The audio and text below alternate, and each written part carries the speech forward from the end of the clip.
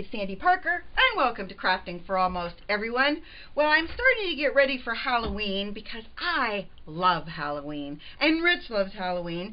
We only get 10 to 12 trick-or-treaters every year, but we like to make the event special for them, and this year I saw something on a channel called Live, Love, Scrap that I thought was ingenious, and I hope you'll stay tuned and watch. So here's what I found.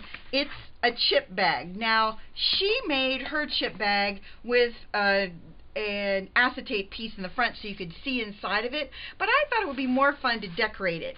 And she ran hers through a crimper so that it looked like a chip bag. I don't know if you can see that. Hold on. Can you see it at that angle? Okay, can you see this angle? I wanted to see if I could make it look like crimping. This is crimping. For those of you who don't have a crimper, and so I just use my score tool, and honestly I don't think it looks bad. It doesn't look as crimped as this end, but then again I didn't squeeze that as hard as you probably should have, so my crimping isn't perfect. But with that being said, I don't think you need a crimper, so you be the one to judge. This end is not crimped. This end is crimped, but again, with my crimping skills, not the easiest. Hold on, we'll crimp it one more time and see if we can make it just a little bit crimpier. Yes, that's a word.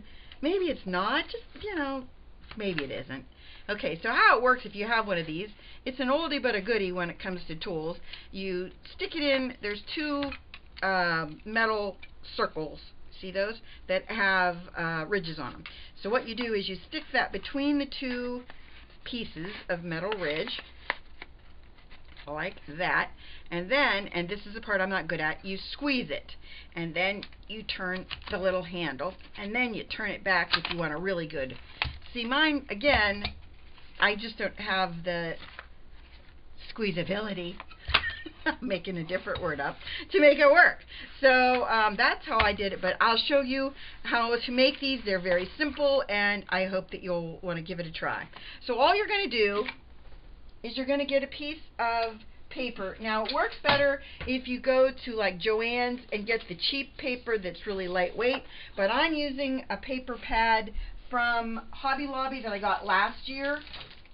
I don't know if they change their patterns every year, but this is what it looks like. It was called Trick or Treat, and I got it after Halloween because they couldn't sell it, so I got it for like 70 or 80% off, which was a bargain. And you know, I'll have this for 100 trick or treats, so that's all I'm saying. It goes a long way. You're going to take a piece that's 8.5 by 11 inches, and you're going to score it at 10.5 inches on the 11-inch side. So you're going to stick it in your paper. You're going to score this at 10.5 inches. That's your only scoring you're going to do for now. We're going to score it later when we do the crimping, because I want to show you how I'm going to do that. Because I actually thought it looked better with the system I use, but maybe I'm making that up. I don't know. Then you're going to get your tear tape, and that end that you put the 1/2 inch score mark on, you're going to put a line of tear tape right up to the edge, and I'm using 1/4 inch tear tape, so I'm going to put another line of it in there. It's another little thing I figured out. You want to go right up to your paper edge for the tear tape, because this will come back up. It won't stay down completely.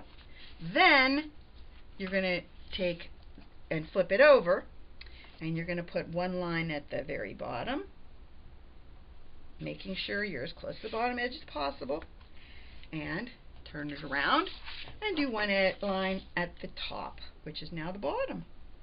Again, as close to the edge as you can make it. We're not going to do anything more with this right now.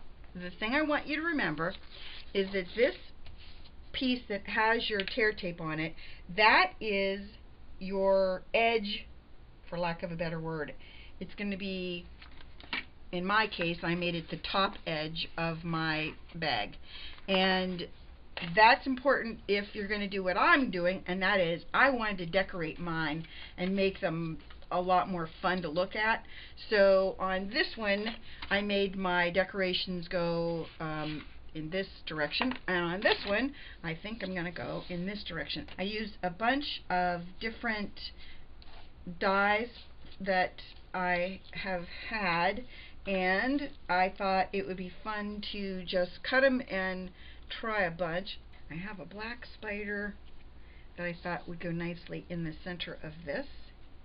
And then if I wanted to, I could do Trick or Treat at the top, which I thought I had Trick or Treat up there, but I don't know where it is now. Okay, so we'll put this down more. And I think we're going to glue it like that on our bag. Now, I am gluing mine before I adhere it shut. So you can do it however you want to, but this is the way I found that worked best for me. And I used a couple different systems. I took the top of this little plastic piece and I put a bunch, not a bunch, but some glue on it, like that.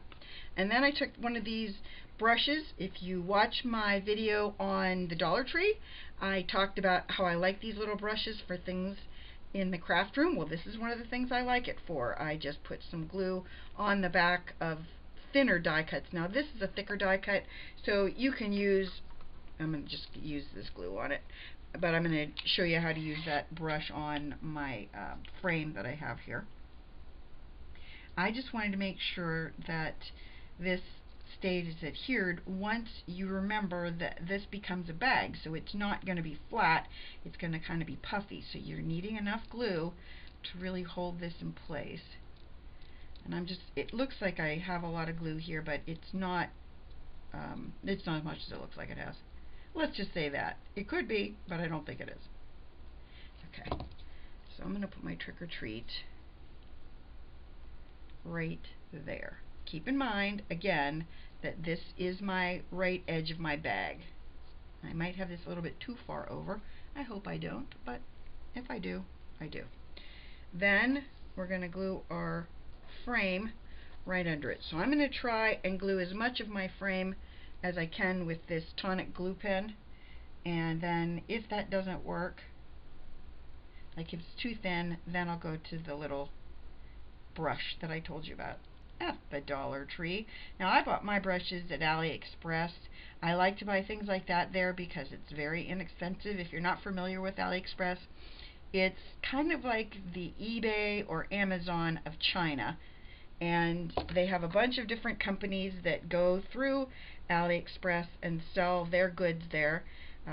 Some of their goods are counterfeited goods from the US, which I don't recommend you buying, but some things like this, that's just your basic tool that you can get for the craft room, I think it's a great place to go to buy things like this because they sometimes can be less expensive than the Dollar Tree, which I know is hard to believe, and since I am one of the world's biggest fans of the Dollar Tree, it's hard for me to say that. But and for those of you who are new to my channel, thanks for stopping by. I did want to tell you that if you didn't know, I am not a channel that's monetized. That means I don't make any money off my channel, and my plan is to never change that.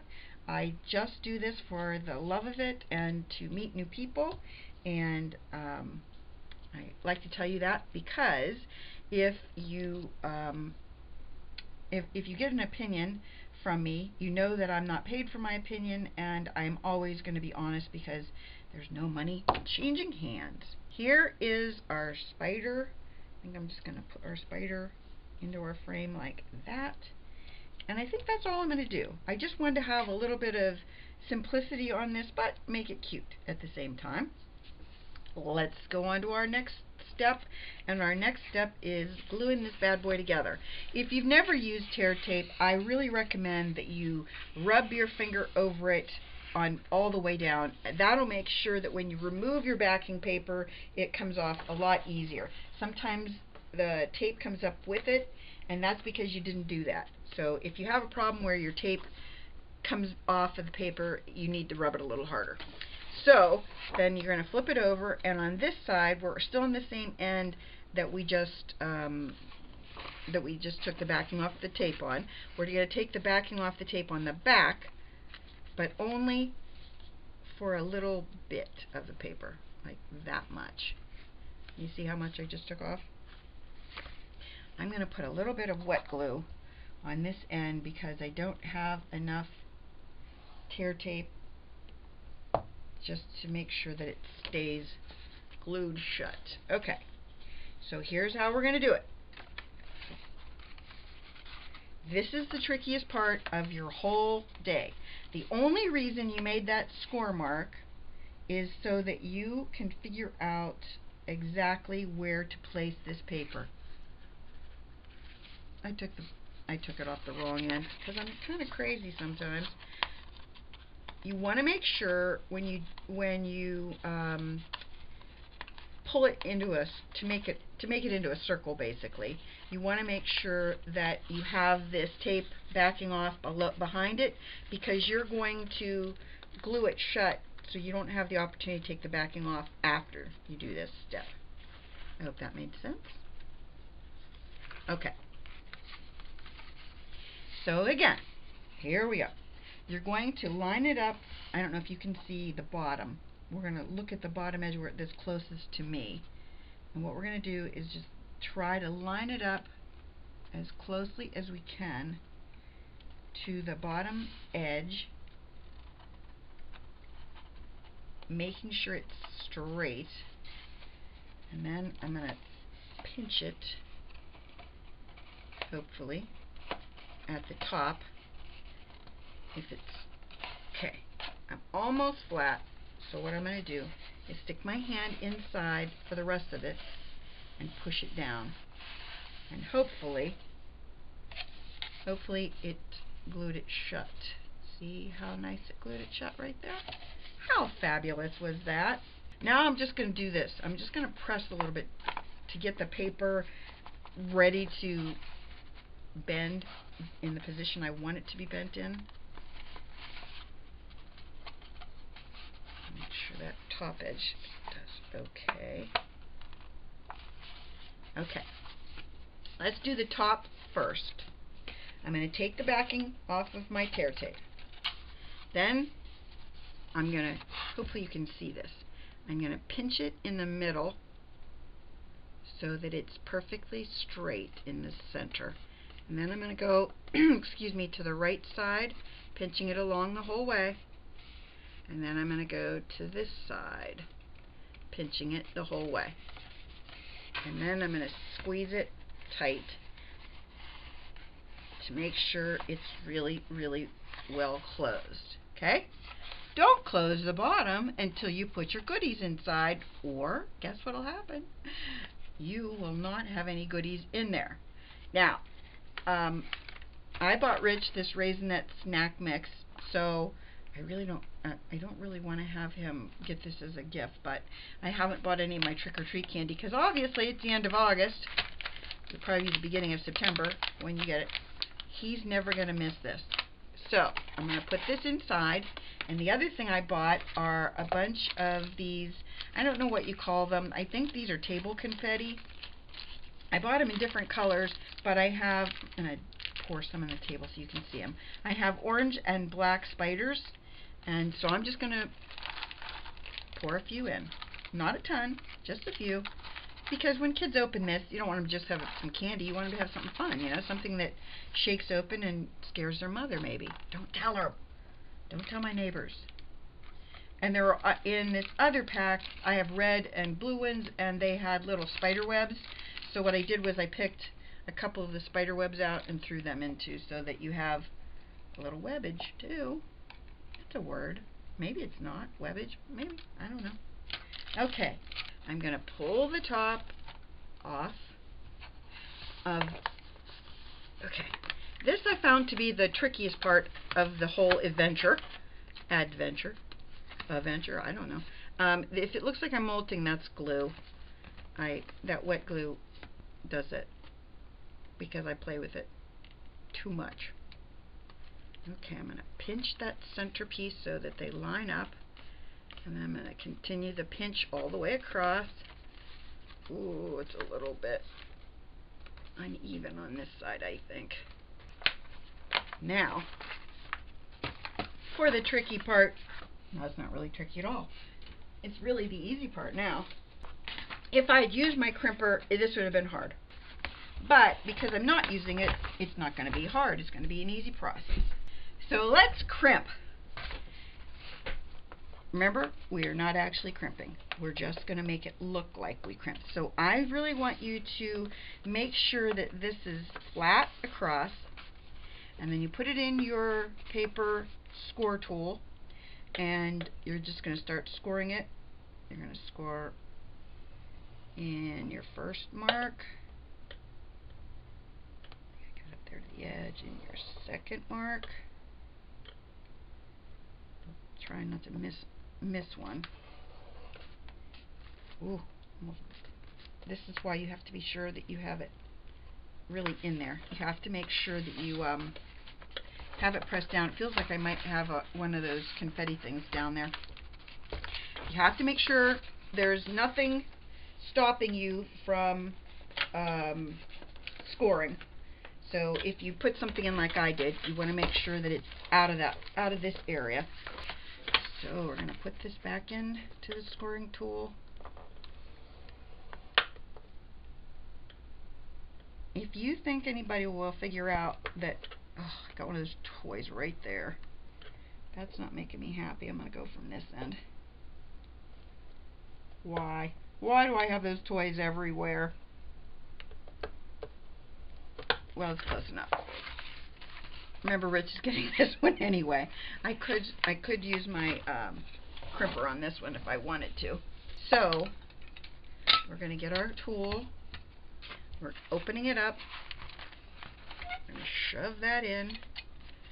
Then we're going to make sure it's even. If you can get it even, that is really helpful. And then squeeze it as hard as you can. I mean really hard. Let's see if you can see any difference. No. Okay, I'm going to try this end.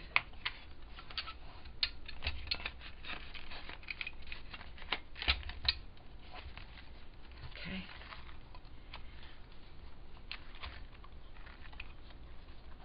I'm not the world's greatest crimper, obviously.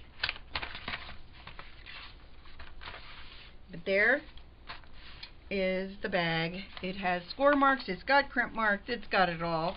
There's our trick or treat and our happy Halloween. So here they are. I hope that if you have maybe some grandkids that you'd like to do this for, or a small group, that you give this a try. I obviously only have 10 or 12 trick-or-treaters, so it won't be a big problem for me to make that many, because look how long it took to make these two. I think they're a lot of fun. I hope you enjoyed them, that you give them a thumbs up and subscribe. Please tell your friends about me on social media, because you know I love that. And thanks so much for watching. Bye-bye.